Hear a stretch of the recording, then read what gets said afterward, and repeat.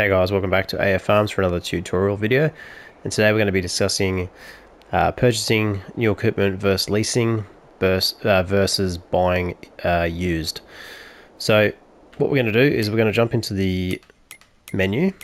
We are going to have a look at the used equipment that's available. So currently we've got the Rostal Mash Nova 330 at a 50% discount. So let's jump in there and have a look. So $37,356 to buy. So we are going to buy that. Right. Next thing we're going to do is we are going to find the exact same harvester and compare that to the new price. So the new price is $775,000. So let's buy that. Okay.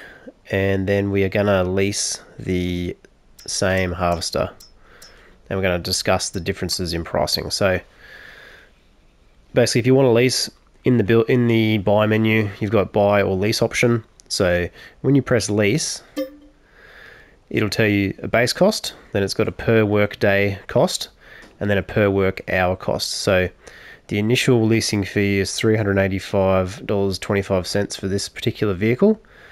And basically what will happen is every day you have this machine in your possession, you'll pay $750, and every hour this machine works on its hour meter, you'll get charged $1,575.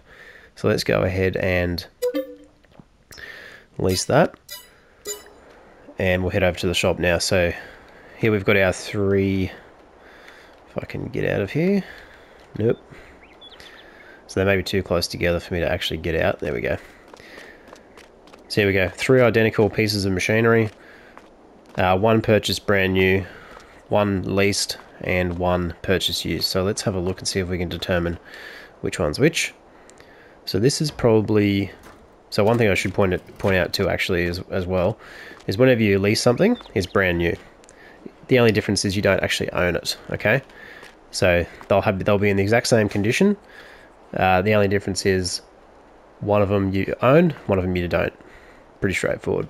Now this is the used one. Now the easy way we can tell this is used is because if you see in the bottom right hand corner there where the speedometer, maintenance bar and fuel level is you can see 15.9 hours on the clock. So what that means is this vehicle has been operating for 15.9 hours. So I'm just going to move this forward just so we can differentiate. So that's why it's considered used. So if we jump back into the used menu, obviously it's gone now because we've purchased it. So we're getting a discount, but it's also got some maintenance requirements and some age on it already. So that's one thing to consider. Now, if we jump into one of these, I'm just going to move it back.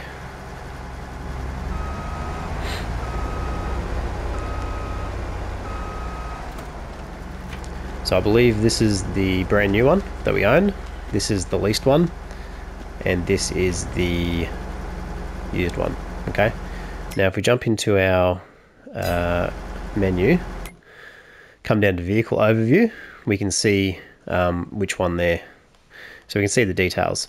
So through identical machines, we've got the time signified by the time icon, time in months, sorry. Then we've got the hours with the hourglass. The level of maintenance required. The key is the leasing costs, and then the cash symbol is what it's actually worth if we were to sell that vehicle as is currently. So obviously the lease vehicle we can't sell. The brand new one we can sell for $60,000, and the used one we can sell for $18,604. So pretty straightforward so far. So where this becomes interesting is when we sleep for one day. So if we go into our money section and we look at February, which is our current month, we can see vehicle leasing costs of $3,825 and new vehicle purchases of $112,356. So that considers new and used vehicles, so essentially vehicles that you own and have paid outright for. Okay, so let's go over to the sleep trigger, and we're going to sleep for one day, and we're going to see how much we've spent or how much we're likely to spend. So let's sleep in terms of vehicle leasing cost. So this is just the cost to hold that machine for 1 day.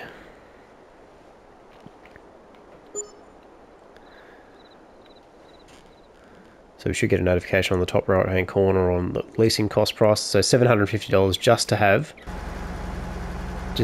this one here on our farm. Okay. Now if I was to drive this for an hour, which I won't because it'll take quite a lot of time, that leasing cost will increase exponentially the more we use it. Okay. Now this is the pitfall with leasing that you need to consider. So just turn these off. So while we're talking, so this is the pitfall with leasing. This one's running as well. So this is what you need to be careful of when leasing. Okay, so basically the longer you have it on your farm and the more you use it, the more it's going to cost you. So what you'll be told and what you might find in other videos is to lease early in game, which is definitely true. But what you want to do is you want to lease sensibly. So you want to lease your equipment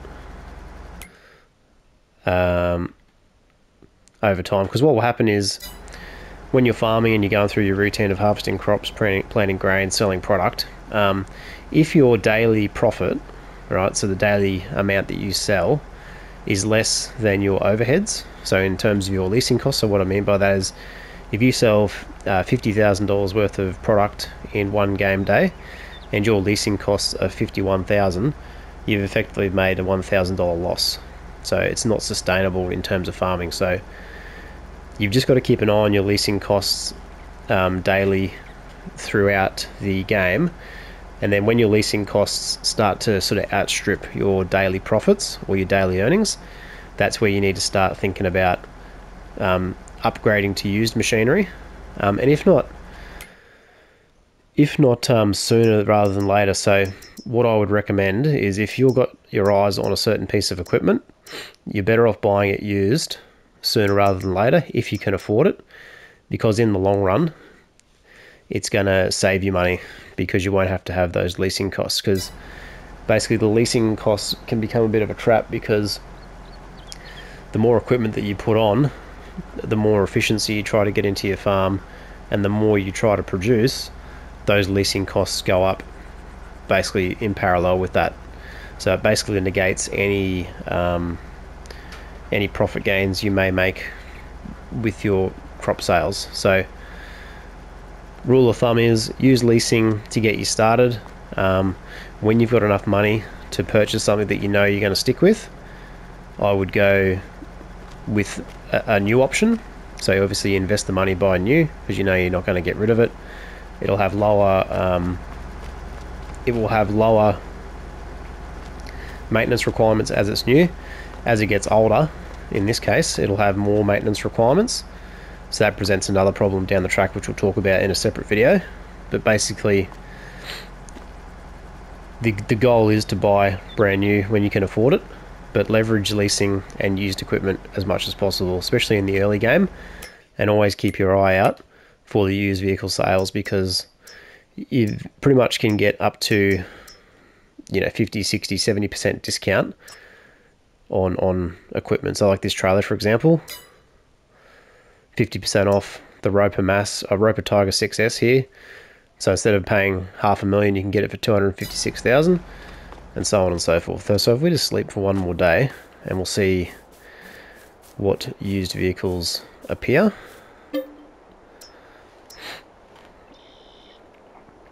So every day in game, the used vehicles will cycle through, and that'll happen every day, day in, day out, as you play the game. So it's basically up to you as the player to keep an eye on it and see if you can't grab yourself a bargain. So let's have a look.